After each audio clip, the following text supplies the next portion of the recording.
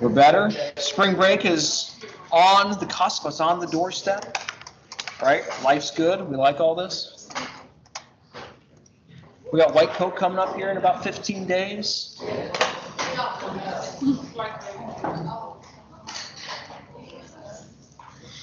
All right, so what I wanted to cover today, I understand, and I appreciate you guys' flexibility last week. I was in Washington, D.C. because I've become a captive site reviewer.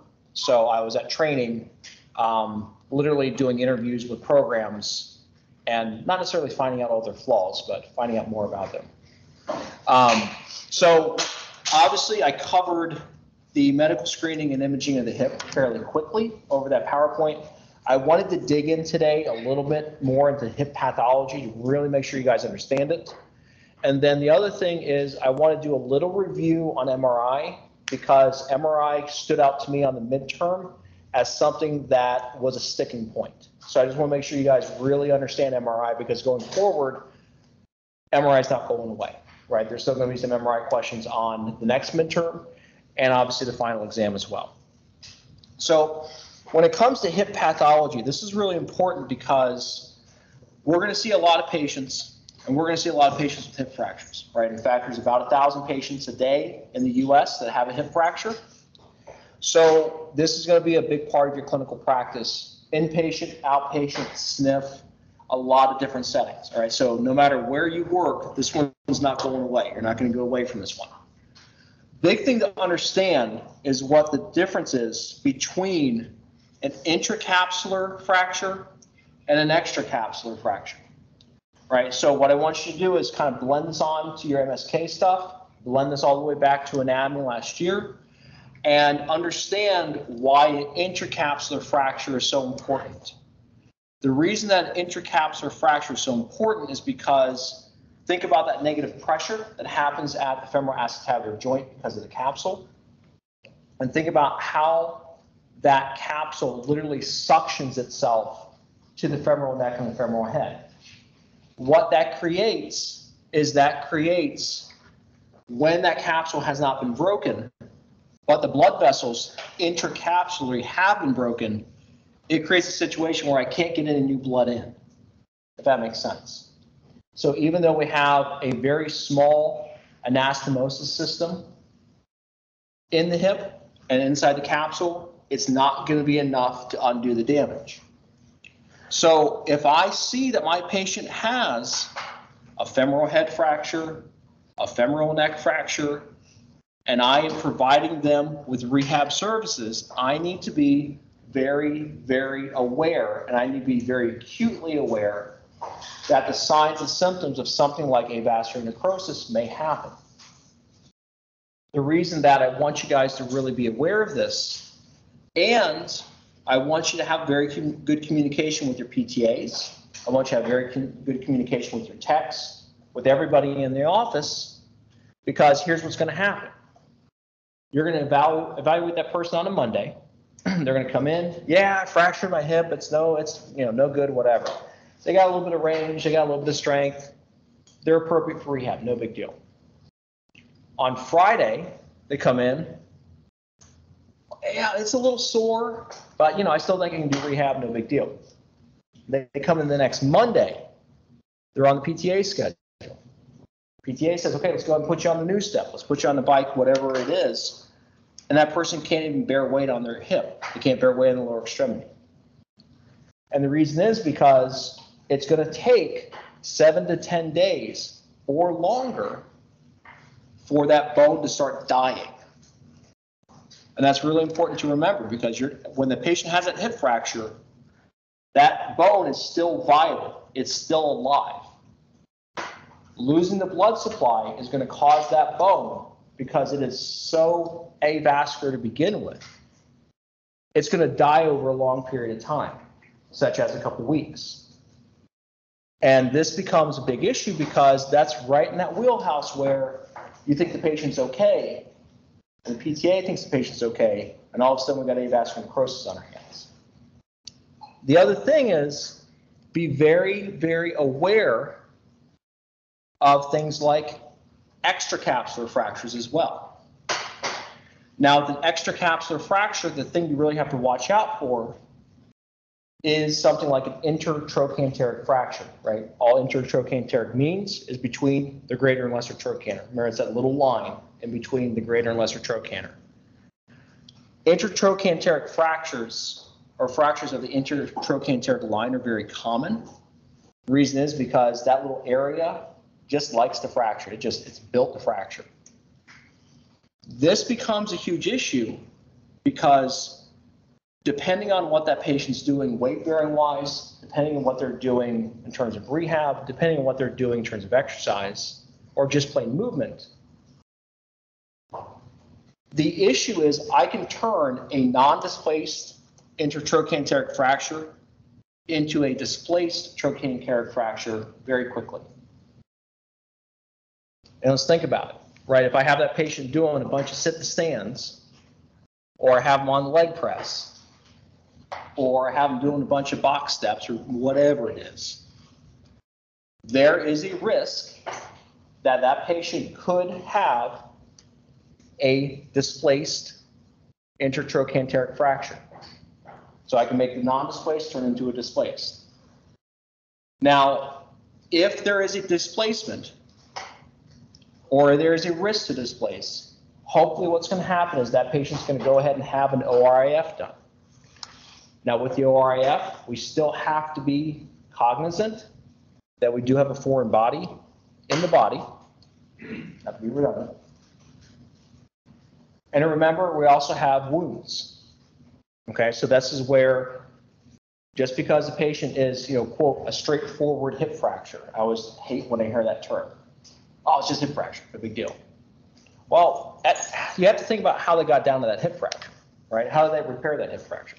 Well, the first thing they did was put a incision in about, yay long and about yay deep, right? Think about how much tissue. You guys did dissect the cadavers. How was it dissecting that gluteal region? Did it take some time? Yeah. Why? Because there's a ton of tissue back there. So that's the tissue you have to think about that the surgeon is excising or lacerating to get down to the bone. So now, not only do I have a med screening patient, I have a wound care patient, I have an orthopedic patient, I have, depending on their age, a geriatric patient with pharmacological principles potentially, right? I got a lot of different things going on. So what I have to do is I have to consider all of that. Because remember, post-operatively, my number one goal for the patient is don't get an infection. So when that patient comes in, I need to be aware, and my staff needs to be aware, signs and symptoms of an infection, signs and symptoms of avascular necrosis, signs and symptoms of an allergic reaction to the foreign body or rejection of the foreign body, right? Signs and symptoms that the plate came out or the screws came out. That's a fun one, right? I've seen it. So you have to really be on your game. And the reason I'm belaboring this point so much is because I've seen it happen in the clinic too many times where it looks like a really easy diagnosis. Oh, yeah, just straightforward hip, no big deal. There's a lot of things going on here. Okay, so you really have to be aware. So in terms of numbers, hip fractures, 90% are femoral neck. Reason being is because the femoral neck has less diameter, and the femoral neck is typically at, depending if the patient has coxa vara or coxa valga, sometimes it's almost perpendicular to the femoral shaft, right? Coxa vara, remember, has less than 125 degrees of femoral neck to shaft angulation. If my patient has coxa vara, they're going to be more likely to have a femoral neck fracture. A lot of times you're going to see this due to osteoporosis. A lot of times too, and this is where, and we're going to get into this, where a lot of these fractures get missed. Let's think about this. If my patient has osteoporosis, if they have osteoarthritis, they're probably going to have some other findings on an x-ray, right? So here's what happens. Mrs. McGillicuddy goes in to the doc. Hey, my hip hurts. Well, what happened? Well, I fell down the stairs. Let's do an x-ray. Well, Mr. McGillicuddy, it looks like you got some hip arthritis. Because the x-ray shows hip arthritis, right? It shows all that sclerosis, shows all of that joint narrowing, all that stuff. Well, really and truly, and what we're going to see with an x-ray is it's very difficult to view a non-displaced hip fracture on a radiograph. It is extremely difficult. So why do I belabor that sort of point? Because that patient's going to go in and they're going to say, well, yeah, you got some hip arthritis, no big deal. Go to rehab. Well, they really actually have a hip fracture. So you are going to have to advocate for the patient that there's something else going on and we need to do some other advanced imaging. As you can see from the last point in the slide, if I suspect a non-displaced hip fracture, that patient's going straight to MRI. We're passing X-ray. We're not even bothering with X-ray. And the reason is because non-displaced hip fractures get missed all the time on radiograph because they are extremely hard to see.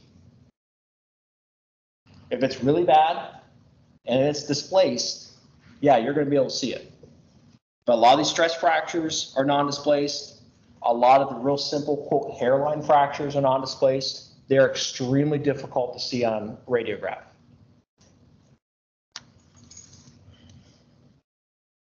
All right, so let's do a little question here. 84-year-old, female patient, status post a fall. Their ER physician suspects a non-displaced hip fracture.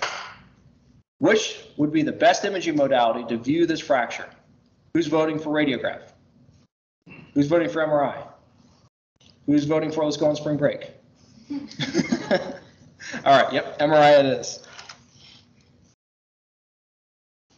So here's why. Okay, so take a look at this. This is a super duper horribly bad neck fracture. And it's still not the clearest thing in the world, is it? Thank goodness I put the big red arrow next to it. So this is what I want you guys to consider. Just because that patient comes to your office and they have been cleared after a hip injury, traumatic or non-traumatic, because think about this, if that patient has osteoporosis, they're at an even more likelihood, an increased likelihood of having a fracture, especially a non-traumatic fracture. So I don't care if that patient got hit by a mule or not, right? I don't care if they fell down a flight of stairs or not. If they look like they have a hip fracture and they're displaying some signs and symptoms of a hip fracture, I want them to go get an MRI because I do not want to take the risk of doing rehab and that non-displaced fracture turning into a displaced fracture. Because at that point in time, you should have known better. Okay, so that's why this is so important. Here's another one. This would be an extracapsular intertrochanteric fracture. This one's a little easier to see. But as you can see, still not the clearest picture because I would argue, you take a look at this. Look at this area up here. Well, what is all that? Is that fracture or not? Because if you look at the ABCs from last semester when we talked about x-rays, that's decreased bone density, isn't it? So is that a fracture or is that not a fracture? Well, if that isn't a fracture, then what's this down here? Is that a fracture or is that not a fracture? Right? Take away the big gray arrow and we're not really sure. This is why these hip fractures get missed, because a lot of times you're looking at a very unhealthy hip to begin with. Right? That person's 77 years old, history of osteoarthritis, history of osteoporosis, history of some other things. Then what we can see is we can see a very messy radiograph to begin with. Now we're trying to look at a non-displaced hip fracture on top of an already messy radiograph. So that's why these get missed, and that's why it's important. Now, I understand this slide got a little messed up. So when we're looking at non-traumatic considerations, these are the big ones, okay? Reason these are the big ones because I see this all the time in the clinic. If a patient does not have a defined trauma, AKA, I'm not sure how it got hurt, or AKA, this has been going on for a long time without any mechanism of injury, what I need to do is I need to look at those joint lines, right? I need to look at the femoral acetabular space. I need to look and see and how symmetrical the right side versus the left side is. I need to look at the presence of bone disease and bone tumors, right? Like Kaspers disease is going to be a big one on this. When we start looking at avascular necrosis, the shape of the femoral head is going to be very important because what we're going to see as a secondary sign of avascular necrosis is going to be a flattening of the femoral head. And the reason that the femoral head flattens is because it's getting worn off asymmetrically, right? So there's no bone repair, there's no blood supply, and the bone's just kind of getting crushed. And then I obviously want to look at presence of osteophytes and or arthritis. Now, other thing to remember, okay, and I want to put this all into context as well. Remember, every patient that comes to you does not have a hip fracture. In fact, when patients come to you with hip pain, 9 out of 10 times it's hip osteoarthritis. And this is where life gets a little easier because the numbers are in my favor to call it hip osteoarthritis. 9 out of 10 is pretty good odds. I'll take those odds.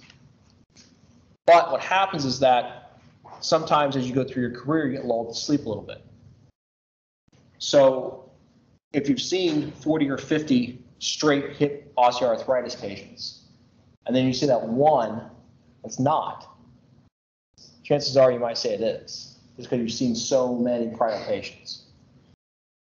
You have to understand and you have to know what the pattern of hip osteoarthritis is, right? I know you guys have covered that in MSK, but asking those questions to establish the pattern is going to be very important because that's going to give you a lot of information. Remember, patient knows all the answers. Patient is going to tell you everything in that subjective exam. All your objective exam really is going to do is confirm those results.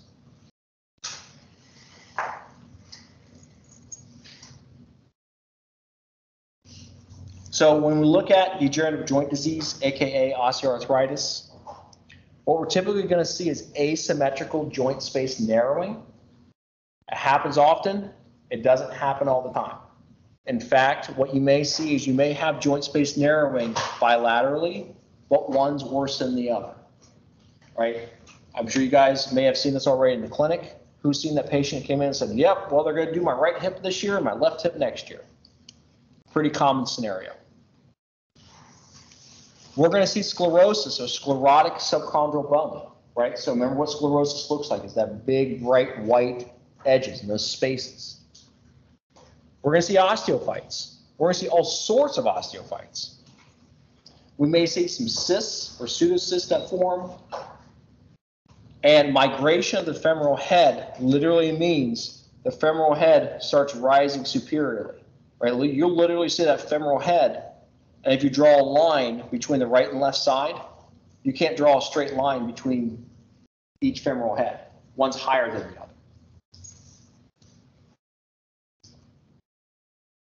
This is what hip osteoarthritis typically looks like. Now, understand that this is another piece of pattern recognition.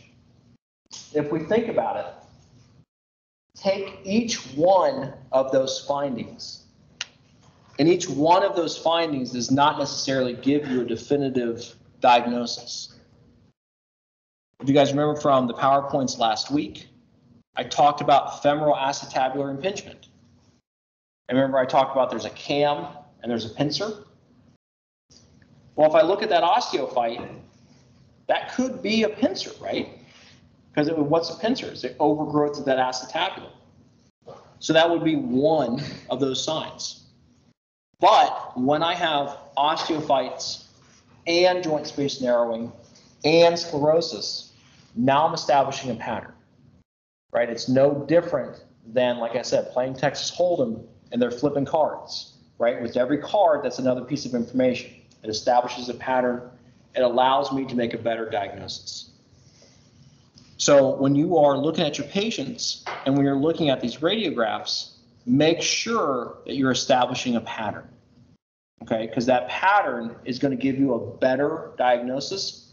Not saying it's 100%, but it's going to be a lot better than saying, well, there's an osteophyte, they have arthritis. Well, it might be something else too. This is what very severe arthritis looks like. Now, this is what I mean when I talk about a very messy radiograph. Imagine trying to diagnose a hip fracture, especially a non-displaced hip fracture with all this other stuff going on. Right, we got cysts, we got joint space narrowing, we got osteophytes. I mean, this thing just looks ugly. There's a lot of findings here. This patient may come to you and they may say, yeah, I got hip osteoarthritis. Well, you might got something else too, like a hip fracture. So again, this is what osteoarthritis looks like, but establishing that clinical pattern. Now, when it comes to rheumatoid arthritis, and I know you guys have covered the differences between rheumatoid and osteoarthritis. What we're going to see, the big one, is symmetric and concentric joint space narrowing. Remember, we talked about osteoarthritis, it is asymmetric joint space narrowing. Rheumatoid, because remember, rheumatoid arthritis is a systemic disease. I'm going to have symmetric joint space narrowing. I'm going to see a fusion. And then I'm going to see a lot of stuff that I saw with osteoarthritis, like axial migration, aka my femoral head moves upward of the femoral head. This is typically what rheumatoid arthritis looks like. As you can see, it looks different than osteoarthritis, right? I have some of the same characteristics. Joint space narrowing, however, the joint space narrowing is concentric and symmetrical. I see migration of the femoral head. And actually, if you look at both sides, this is one of those cases where both sides are affected. One's worse than the other. And then obviously you can see a picture where they've had their hip replacement done and what that hip replacement looks like.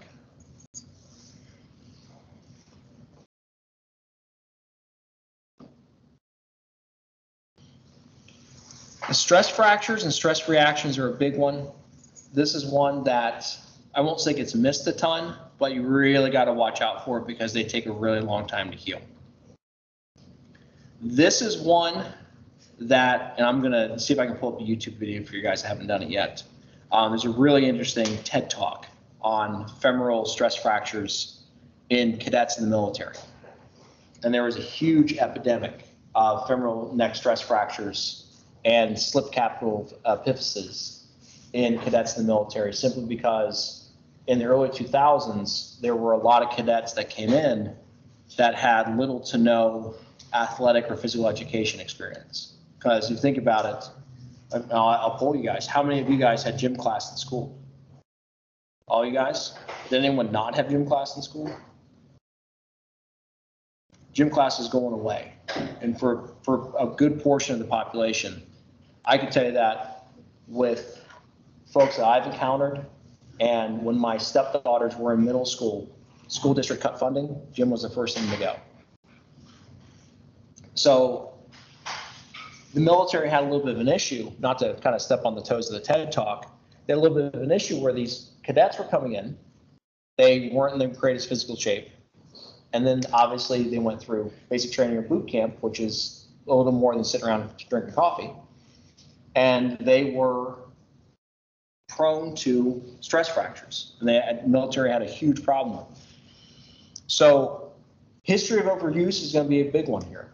Now, I won't even say history of overuse, but has there been a drastic change in activity?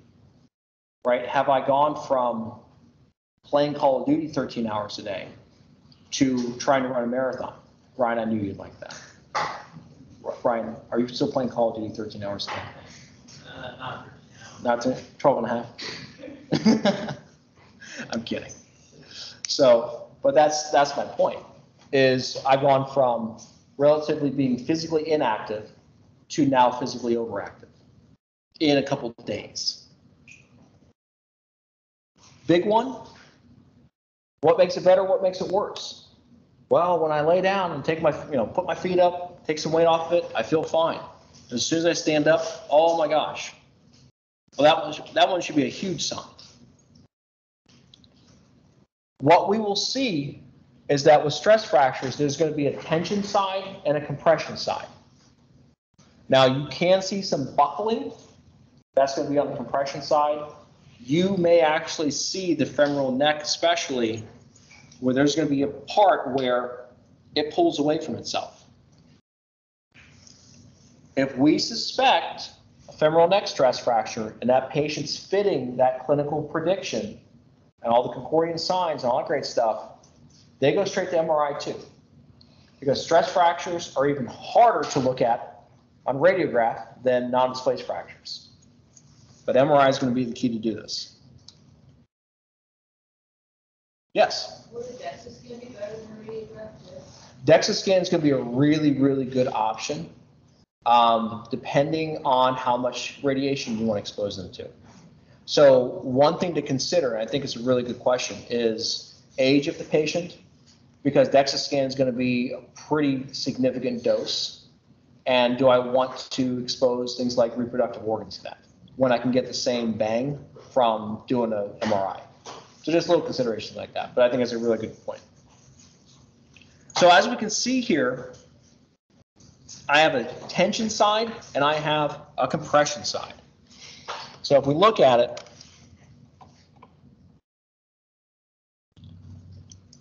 that's my tension side, because I can see the bone pulling away. And that's my compression side, because I can see the bone kind of getting crushed in on itself. These are difficult to manage.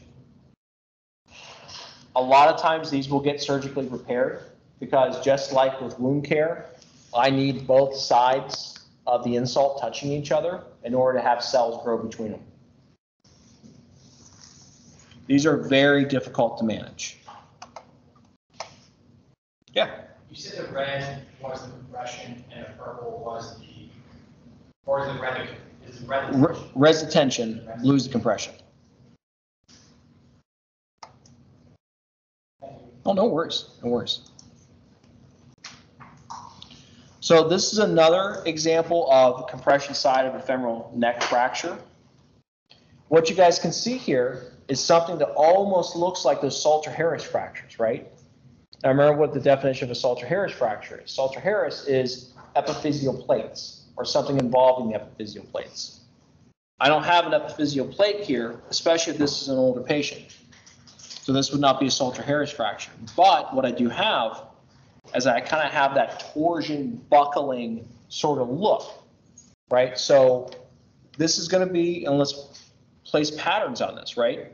Would you guys expect this to be a weight-bearing mechanism of injury or a non-weight-bearing mechanism of injury? I'm going weight-bearing, right? Because let's think about it. My body weight comes down. The normal force from the ground goes up, compresses the femoral neck. But as you guys can see, there's a lot of lines, there's a lot of stuff to look at here. That's not the easiest picture. This one's even worse. Sorry, stuff's on fire. Yeah. So, compression side, as we can see, this one is even tougher to see. And this is what I want you to think about. Remember, this is going to be that patient that comes in, they're 19 years old, they just went to boot camp, and their hip really hurts, and they do an x-ray. What's the x-ray show without those fun little lines in there? A whole lot of nothing. So, go ahead and go see PT, see what they got to say. And this is that patient that comes in and they can't bear any weight and they can't do a straight leg raise and they can't do all this other stuff. This patient probably needs an MRI because that's going to give a more definitive picture than what they have here. And I will tell you that in certain cases, you will have to advocate for that patient. This is another femoral neck stress fracture. You guys all can see it, right?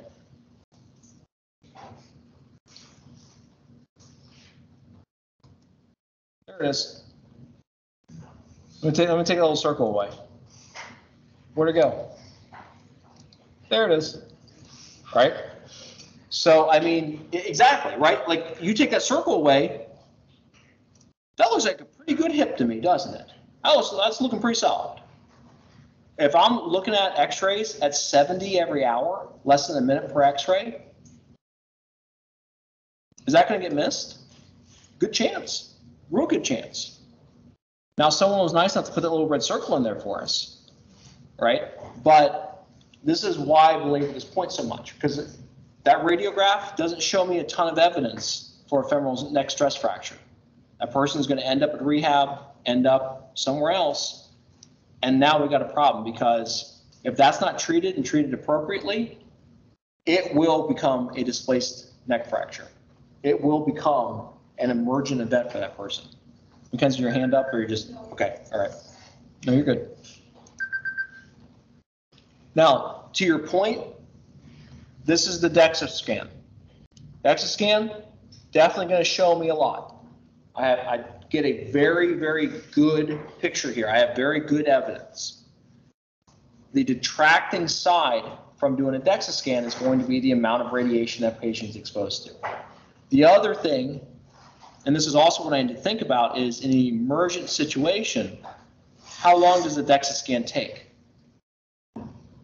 They're in there for about an hour, hour and a half, right? It takes a long time. My last job during undergrad, I worked for a bone metabolism study, and all of our research subjects got a DEXA scan. And they were in there for a long time. So DEXA scan is going to give you a lot of good information, but no radiation exposure. MRI, it's going to take the same amount of time, no radiation exposure, and I have as clear a picture as I need. All right, so there's a femoral neck stress fracture on x-ray. Not seeing a whole lot. Good. We got the circle. There it is on MRI. Okay, so I can get a little better picture here. And there it is on a T1 MRI. So T2's in the middle, T1's on the side. And I can see a really nice area of whitening or darkening, depending on what my picture is. So based on that MRI evidence, I can make a much better diagnosis. I can make a much more definitive diagnosis.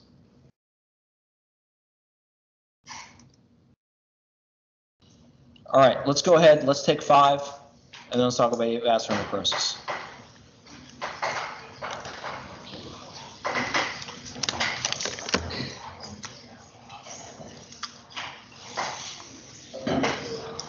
I'll make you guys the rest of class standing. Jeez. God. So would you only like choose a DEXA scan or something like that if they had like a pacemaker and you would go in an MRI? Exactly. Exactly. On the left side, did you say T1 was all the way to the right? Yeah, even though the CSF was really bright. What did you say? Or is that like blood? That is a T1. Right. So I'll make it correct. That's T1 and that's T2. I'll make the correction. Cool. Thank you. Yep.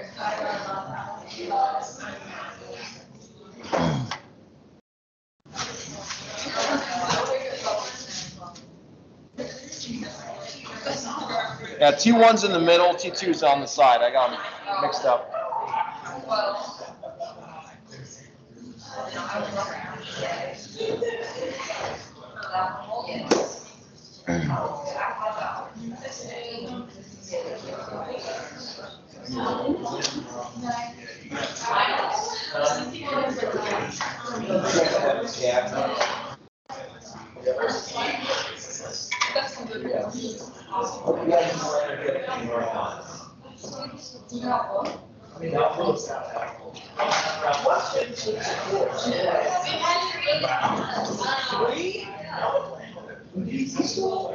No. Other than the foster. Exactly. The first years. It's still better than first year's. Oh, yeah. First years right now, they're right now.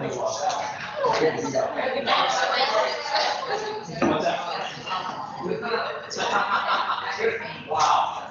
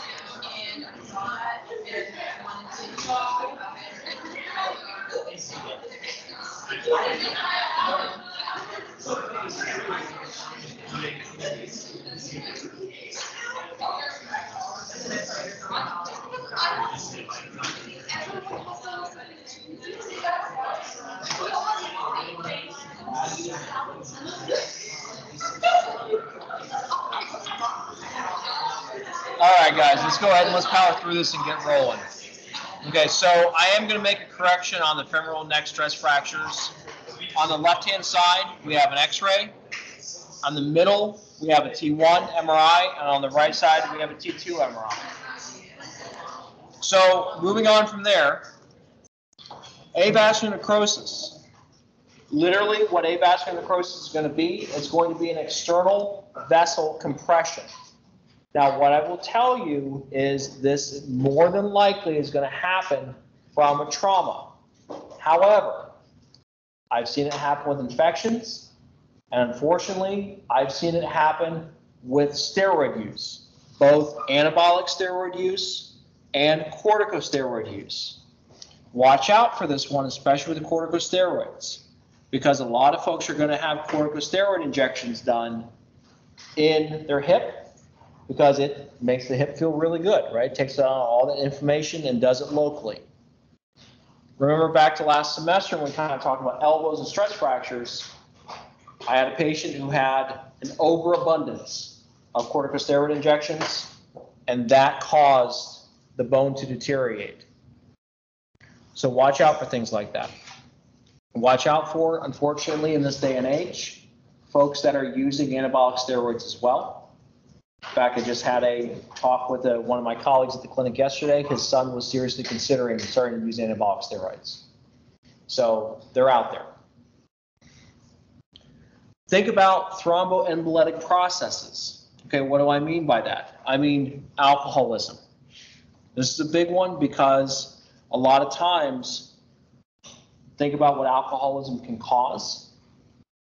It can cause cirrhosis of the liver. It can cause a lot of different metabolic processes to happen, which are all going to affect how that person heals. Their healing rate could be defined as avascular necrosis because they're simply not getting the nutrients that are needed to repair a certain part of the body. Therefore, the part of the body starts to die. That's where the necrosis part comes in. Diabetes is a big one. Okay, you guys know what diabetes does to the body. What I want you to think about is just because that person has a hip fracture, hip osteoarthritis, whatever it is, if I have that diagnosis of diabetes, that's going to add a very large, very serious confounding variable because my healing rate is going to be a lot different. Same thing with sickle cell disease. If my patient has a diagnosis of sickle cell, they're going to take a lot longer to heal, right? Because what is sickle cell disease? I'm sorry? Just a blood disorder? And it is a blood disorder. What type of blood disorder? Red blood cells, right? What is the job of the red blood cell? Carry oxygen, right? So if 15 or 20% of my red blood cells are not able to carry oxygen, what's that going to do to my healing rate? Well, actually, healing rate goes up, right? Because the time goes up. But it takes me a lot longer to heal. And I actually have a greater likelihood of having something like avascular necrosis because what I want you to think about is that hip is already under a ton of weight bearing. It's already under a ton of stress. So I'm grinding, I'm shearing that hip, and I don't have the proper blood flow, aka the proper oxygen, healing that tissue the way it should. That means that over time, I have more tissue that is being destroyed than is being repaired. Okay, and that's why it takes so long sometimes to see these cases.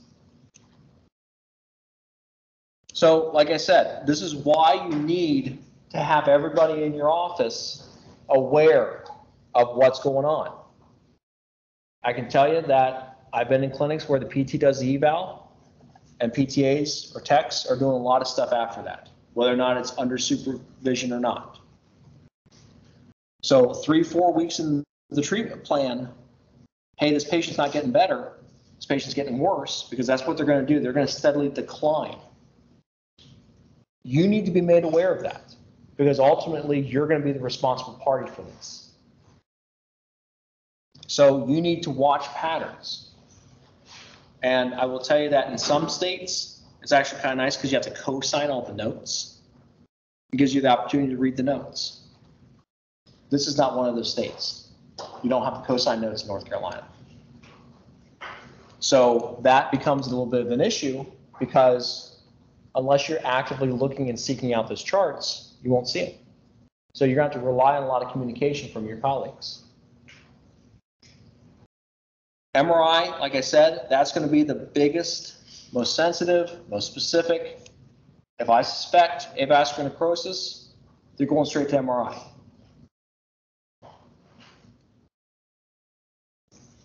Now, when it comes to the term radiographic sequelae, all that really means are those secondary signs and symptoms, right?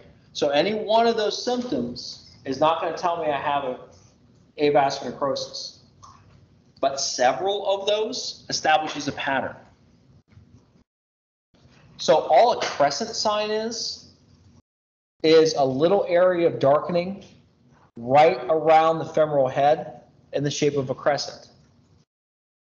And the reason it's happening is because just under that periosteum, just in that little bit of subchondral bone, that bone is starting to die. What we will see is we will see that tissue over time start to collapse because there's nothing left. So the femoral head starts to look flat. So you actually see femoral head over 3/4, 2/3 of the surface looks fine, and all of a sudden it just levels off and it's flat. What that means is that the femoral head does not have the appropriate bone structure to hold itself up. And weight and shear forces are crushing that femoral head. That is a bad sign. You will also see something called secondary osteoarthritis. You'll see this huge sclerotic reaction. And this is where a lot of times avascular necrosis gets missed. Because you see sclerosis. Well, hey, sclerosis, osteoarthritis, no big deal. What you have to ask yourself is, why am I seeing that? Why am I seeing that finding? So if I see a lot of associated signs and symptoms, if I see that patient has a clinical pattern, the clinical presentation of avascular necrosis, I need to advocate for my patient. I will tell you that I had a situation, my last full-time clinic job. Yes? How, besides the not putting a whole lot of weight and hardly walking, how do you tell it's avascular necrosis? From my point of view, if you overwork, they go away and they're overworking them, and they are having issues walking, I feel like that's hard to figure out, like, tell the difference between necrosis or like just overwork. If that makes sense. It makes a lot of sense. So that's where you have to ask the patient, what does it feel like? Right? So if you overwork a patient, what sort of signs and symptoms would you expect them? Yeah, I'm sore. Then you ask a follow-up question. Where are you sore? Well, if they point glute max, it's probably soreness, or glute med, it's probably soreness, right? Also, there's a lot of times where you can't really use a point and shoot one-time diagnosis. Well, how do you feel today? Oh man, I feel a little worse. Oh, you got avascular necrosis. I mean, that's a bit of a jump, right? Now, I'm exaggerating the example a little bit. But if I see that patient and they're steadily declining, my first question is, why are you still seeing them, right? Second question is, okay, what else is going on? So I will tell you that a lot of the signs and symptoms in eval are going to help you, okay? Weight bearing and how they bear weight is going to be a big one, right? So I'll give you an example. This is where I was going. So in my last clinic job, had this patient come in. Guy was 55, 60 years old, worked at a factory that I was a PT at. And he literally was dragging his leg behind him during the gait cycle, but dragging his leg in a very specific fashion. So what's the open pack position for the hip? 30-30-30, right? Okay. So if I want to put my hip in the open pack position, what am I going to do? I just put myself in 30-30-30, or 30-30-30-ish. So this is how this guy came in. Loading, asymmetrical side, contralateral side, unloading this side, puts the hip in external rotation, flexion, and abduction. Then, when he walks in, this is how he walks in. Okay, I know I'm right now.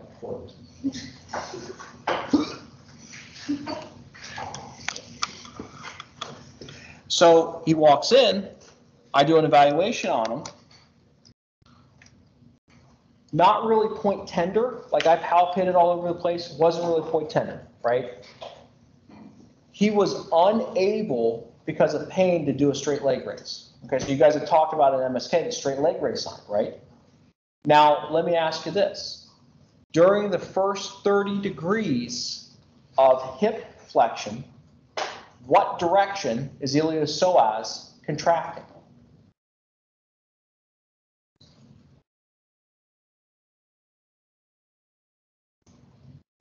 It should be contracting to its origin, right?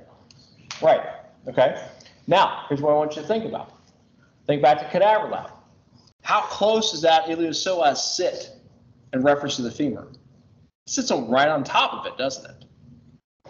So here's what happens. During the first 30 degrees of hip flexion, iliopsoas is pulling towards its origin. You guys remember what the origin of iliopsoas is? And the chill filter.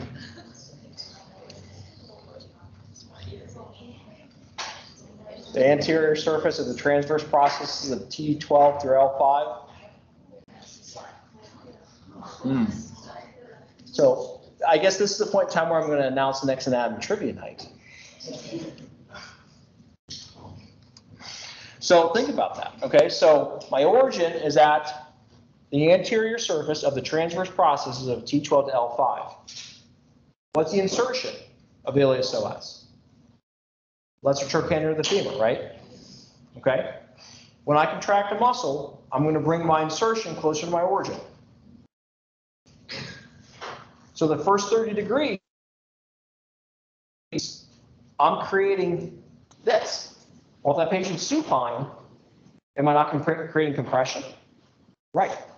So that was one of the big signs, was he was not able to do a straight leg raise at 0 degrees. However, when I brought his leg up to 45 degrees and asked him to do a straight leg raise, he was okay doing it.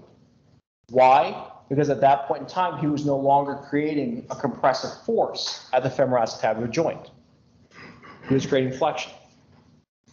Make sense? So here's what happened. I see this guy, he can't walk, he can't bear any weight on his leg, and can't do a straight leg raise. So I contacted the referring provider and said, can we get this patient an MRI? I think there's something going very wrong in his hip. Now notice what I did not say. I did not say, hey, this patient has avascular necrosis, because at that point in time, I wasn't sure. At that point in time, I thought he had a stress fracture, because the signs and symptoms for avascular necrosis and the signs and symptoms for a stress fracture almost overlap, right? So I wasn't sure. Referring provider came back and said, this guy has arthritis. You need to do some ultrasound on him. Anyone see any problems with that? What's ultrasound contraindicated for? Fractures, stress fractures, things like that. I thought the guy had a stress fracture. So I'm not kidding when I say this thing got blown up big. My boss, her boss, got pulled into it. We had this huge, big whole meeting about why I refused to do an ultrasound. Okay? Yeah, I'm talking like, and I had to stand up and I had to defend myself. And I said, here are his signs and symptoms. I had the research to back it up, that he meets the clinical practice pattern of either a stress fracture or avascular necrosis. And I requested imaging to screen for and make sure he's safe to do rehab. The referring provider relented and said, okay, let's go ahead and let's do an MRI. But looked at me and said, if that MRI comes back clean, you better do rehab on him. I was like, that's fine. So 2 weeks later, yeah, he has avascular necrosis. He's going to go in for hip replacement. And I mean, I said, I really thank you for doing what was best for the patient, which is a little bit of a jab, but, you know, unfortunately, I take where I can get them. But that's my point, right? I didn't know. And oftentimes you're not going to know because you got to use your PT tools. I didn't know that patient had avascular necrosis. I didn't know that patient had a femoral neck fracture. All I knew was, what in the world am I going to do with him if he can't bear weight and can't do a straight leg raise? Right? What am I going to do? What am I going to work on? So I, using clinical judgment and the evidence, said, let's get this patient an image. Now, there have been plenty of times where I've gotten the image, they come back and they're fine. All right, let's roll, let's go. No big deal. But just be very, very aware that this stuff can't happen. So this is what flattening of the femoral head looks like. As you can see, if you look at the most superior medial aspect of the femoral head, see it kind of comes off to a point and slopes down. That's what that flattening looks like, okay? This is avascular necrosis. That line is just representing the slope. But as you can see, if I'm looking at a bunch of x-rays every hour, oftentimes can get missed. Okay, that's the big point of this. Now, there's avascular necrosis, bilateral avascular necrosis on MRI. Shows up a whole lot better. Shows up a lot better.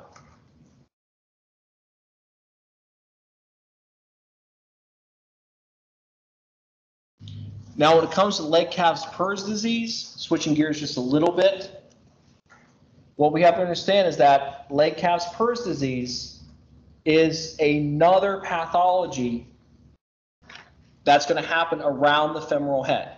In fact, it is osteonecrosis of the capital femoral epiphysis. Now, think about who has growth plates. That was really bad. Right? Think about who has growth plates. Kids. So what we see in the very bottom line here, predominantly, this is a male disease, can happen female, more than likely male. Average age 6 years old. These are kiddos. This is where, when you're working peds, who here wants to work peds? Your peds, one person, that's it? Wow. Oh, no, that's, what's that you said? I said I don't know. You don't know? Okay. I was saying, man, where's Dr. Mitchell? I think he should be appalled. So, 6 years old, right? This is that kiddo that comes in to a peds clinic because that's where they get referred. Or this kid gets referred into an ortho clinic because that's where they got referred. I worked in an area where we didn't have a peds clinic anywhere close. I used to see patients as young as 4 in an outpatient ortho sports med clinic. You have to be aware that no matter what the patient's age, they all got body parts, right? So treat them like they have body parts. So typically what we see here is going to be some effusion, demineralization, increased density at the femoral head. The big one is radiolucent areas, almost transparent areas near the epiphysis. That's what Legg-Calvé-Per's disease is going to look like. As you can see, that is an ugly looking hip x-ray. So that's exactly where the epiphyseal plate, I really can't say that word today, epiphyseal plate is, and how much destruction has happened there.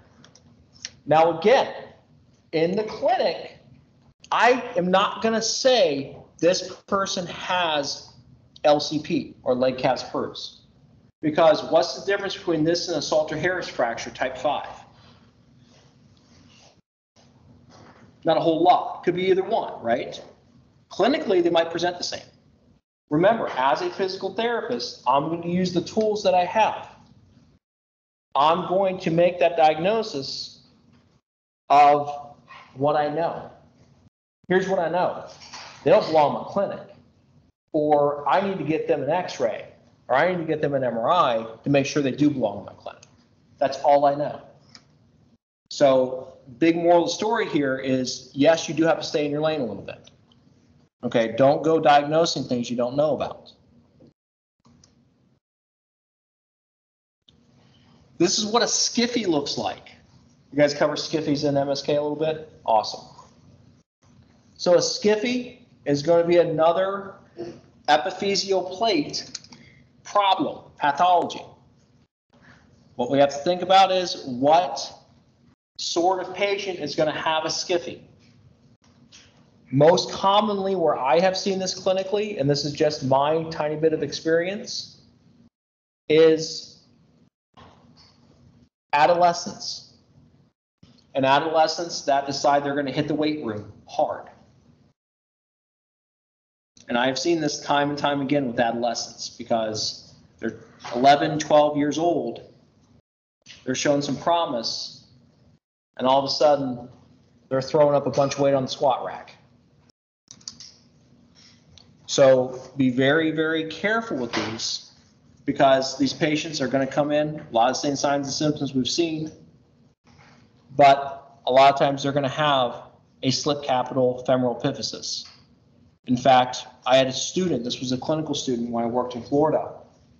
He had this, and it was from athletics. So about 11, 12 years old, he was a bigger kid, and he was doing a bunch of sports. You know, he was one of those 3-sport athletes, and broke the hip, slipped it.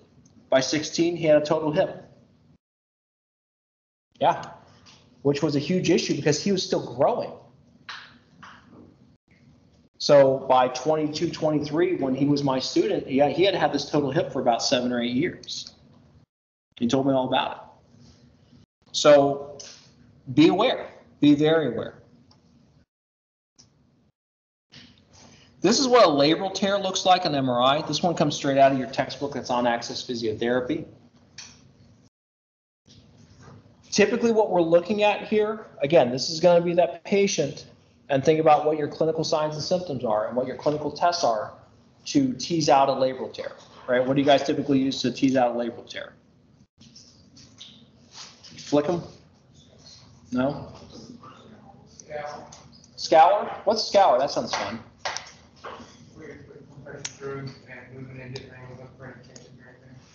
Perfect, right? So essentially what am I doing?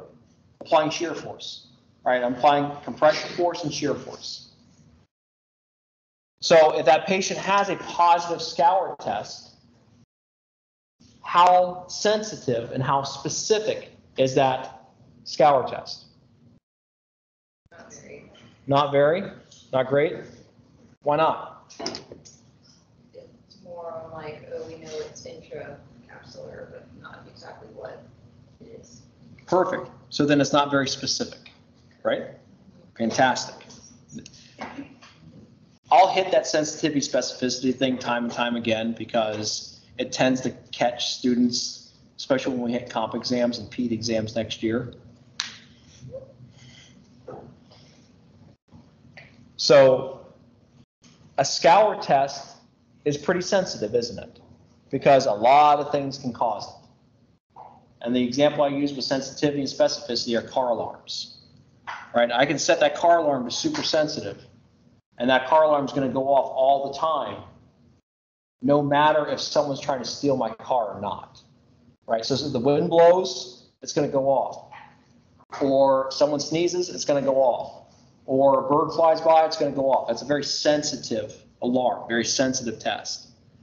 Very specific test, I can set that car alarm down to the point where only a second-year PT student who wears glasses would set the alarm off.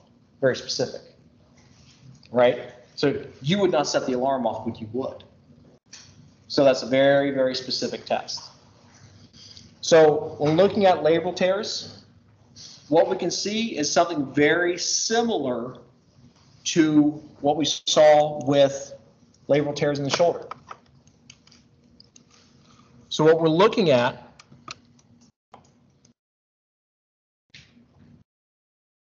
there's a little tear there. There's a little tear there.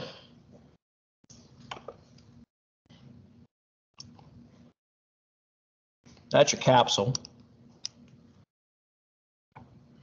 And then anyone recognize that structure?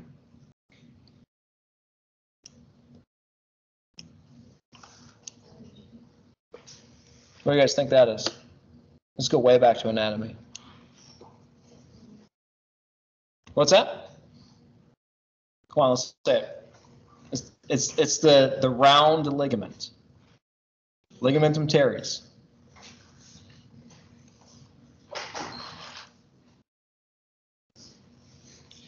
This is what an adductor tear looks like on this is a very specialized MRI. So what you can see here is that we have a huge area of effusion.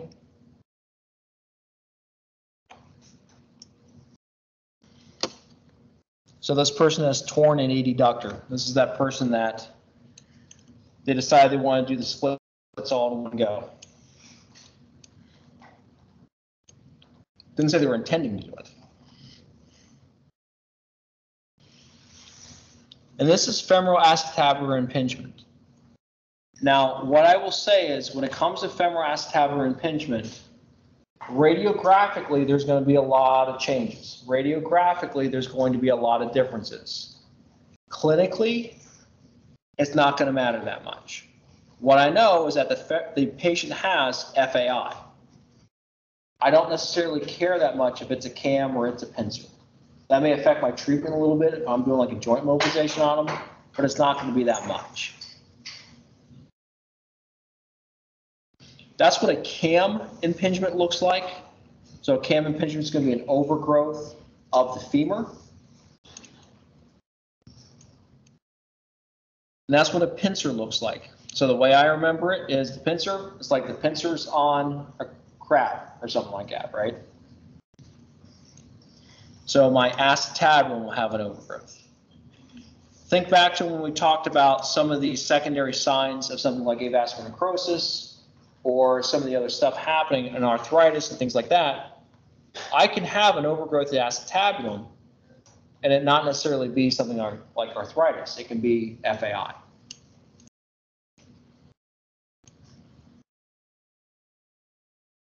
So there's a bunch of numbers on how FAI affects people. FAI is very, very common, and it is common in asymptomatic people, which means that there's a lot of folks out there that have it that don't know they have it. The reason that becomes a problem is because that patient's going to go in for a radiograph, it's going to show they have FAI, and oftentimes that becomes the diagnosis.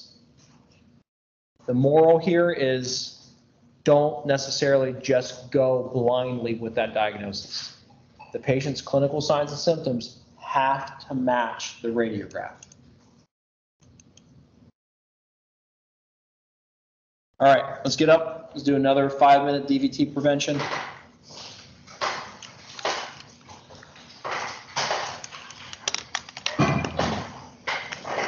Should have brought it to Starbucks or something. Come on, you can do it.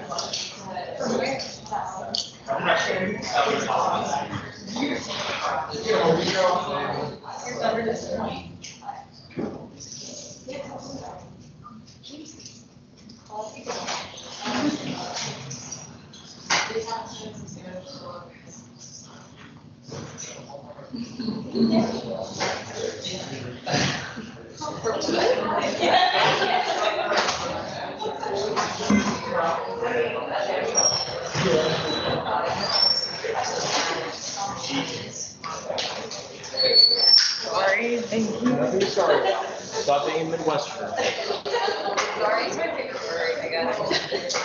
I don't know why. So I always say sorry. I do.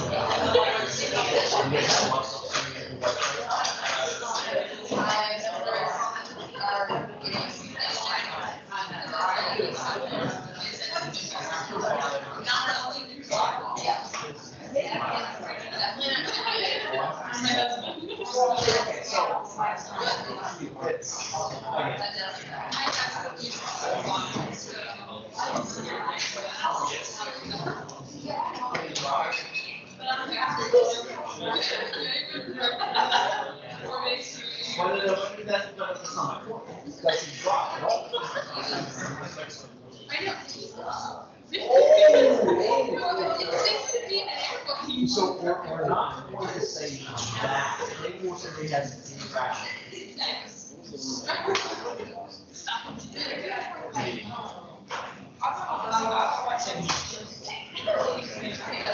I'm telling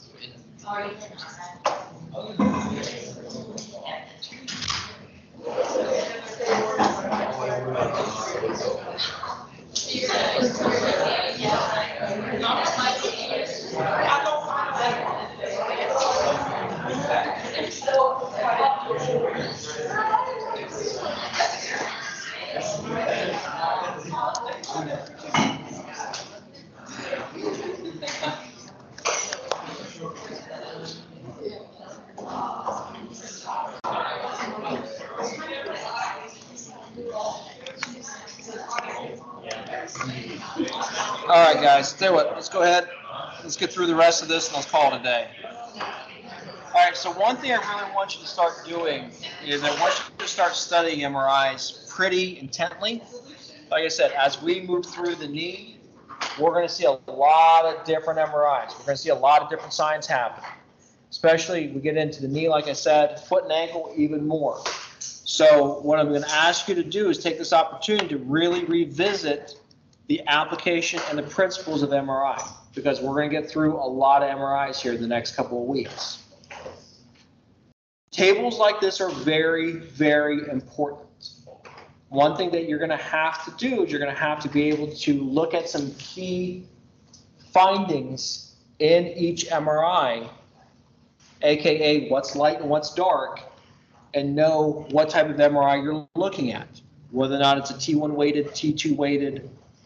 We don't get a ton into proton density and fat sat and things like that and STIRs in this program. But knowing if you're looking at T1 versus T2 is an essential skill for looking at an MRI. So understand what looks bright and what looks dark. Understand where we're going to use T1s and T2s. T2, if I suspect an MSK, and remember, at some point you guys may be able to order images. And depending on what state you guys end up practicing in, you are already able to order images. Okay? T2, if I suspect an MSK injury, I'm going to go with the T2. Your fluid's going to show bright white. T1, if I need to see really, really good anatomic detail, then I need to show, or I need to order a T1.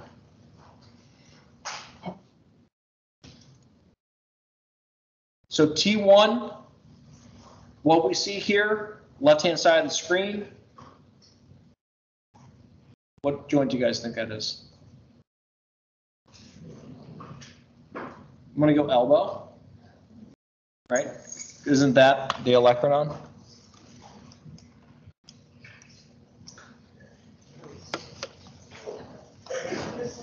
So left-hand side of the screen, that's an elbow. Right-hand side of the screen, that's a knee.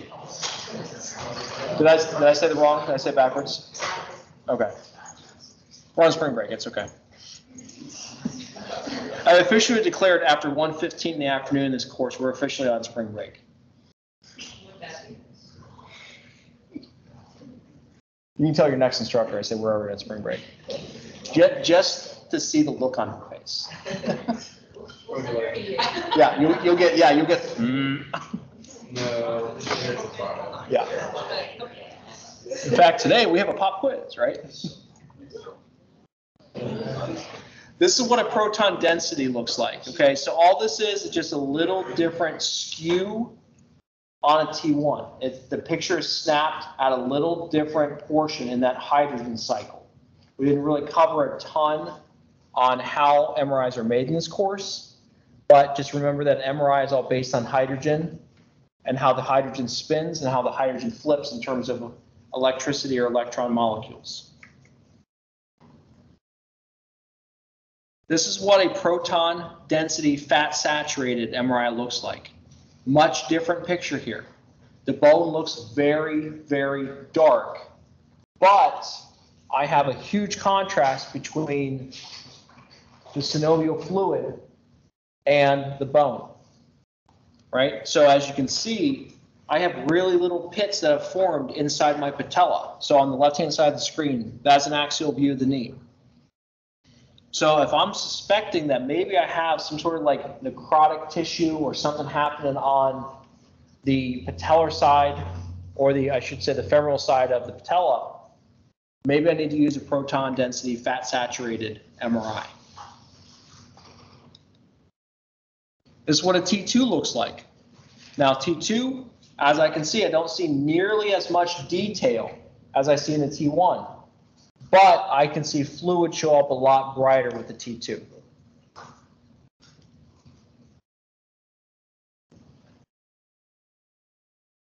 This is what a T2 weighted fat saturated looks like.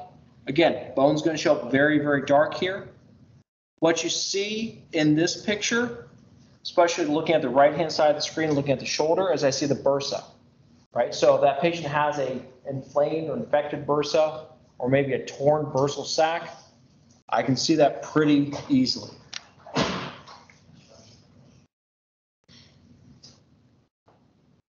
This is what an STIR looks like. We didn't get in a ton into STIRs here. What I can see though is I can see some very specialized views. One really nice thing about STIRs is I can see something like a brachial plexopathy, or I can see a lesion on the brachial plexus, which is what you guys see here, both from the T1 side and the T2 side. And it shows up pretty bright. So think about it, when that patient comes to me and they have a diagnosis of cervical radiculopathy, right? You didn't really tell me much. as more of a symptom than a diagnosis. They could have something like this going on.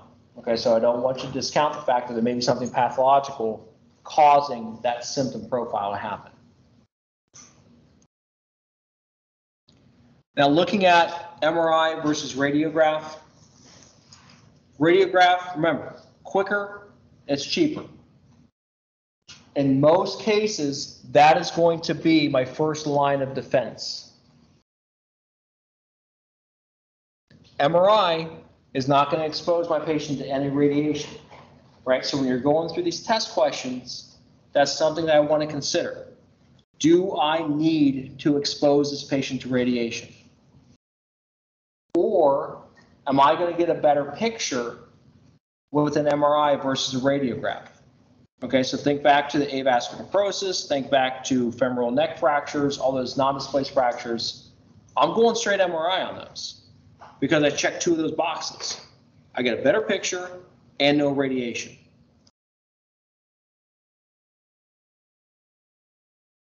Obviously, there's going to be negatives to both these as well. This is where a little bit of clinical judgment comes in. Radiograph, it is exposing that patient to radiation. As we saw, if it's a lumbar oblique radiograph, it's like a whole bunch of x-rays. If it's a CT, it's a whole bunch of x-rays, it's a whole bunch of radiation. The other thing I need to consider is if I need to move my patient or not. Right? If I have a really unstable neck fracture, I may want to put them in a CT because I can stabilize their head. Or I can put them in MRI because I can stabilize their head. If I have an unstable neck fracture, do you want to flip that patient 8 ways from Sunday? No, probably not. Obviously, there's negatives of MRI. It is expensive. If you have a loose piece of metal in your body, aka if I have a pacemaker or I had some metal in my eye or whatever, please do not put them in MRI because you will find out what that pacemaker looks like in a heartbeat. No pun intended. Right? It's coming out. So I tell you what, since it's already spring break for 7 minutes, 8 minutes now, let's go ahead and let's cut it here. Everybody have a very good break. I'll see everyone after break. No problem.